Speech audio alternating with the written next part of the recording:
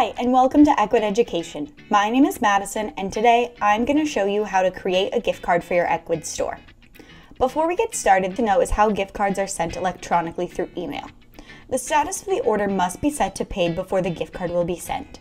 If the gift card is bought using an online payment, this will automatically be set to paid. If you offer manual payment methods, you will need to set the order to paid after receiving the customer's payment. The recipient can then use the gift card to pay for products in your online store until they spend the entire gift card balance or the card expires, whichever happens earlier.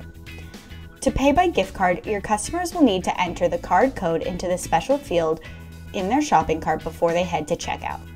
To start selling gift cards, navigate to Catalog Gift Cards on the left-hand side of the page. Then click on Create Gift Card. You can either use the default settings by clicking Create Gift Card, or you can make changes to the gift card by clicking on Edit Settings. You can make changes to the name, amount, image, description, category, and expiry period. I will name my gift card Beauty for You gift card, so recipients have the name of my store with it.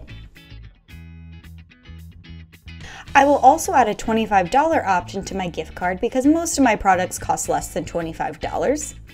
Adding your own image to a gift card can help maintain your brand's identity and will be the image used on the store page. In the description, you should put any information that your customer should know about the gift card, including an expiry period. Please be aware that it is illegal to have expiration dates in gift cards in some regions. Make sure to comply with the laws of the areas you sell. By default, gift cards are set to never expire.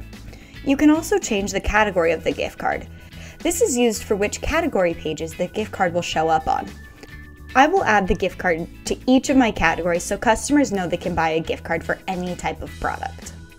When you're finished making changes, remember to click Save. When a customer uses a gift card, they will need to enter its code in the special field at checkout. The gift card's code can be found in the email sent to the customer who purchased the gift card. If the gift card is not used in full, customers will be able to use the remaining balance on their next purchase and will see the amount left on the gift card during checkout.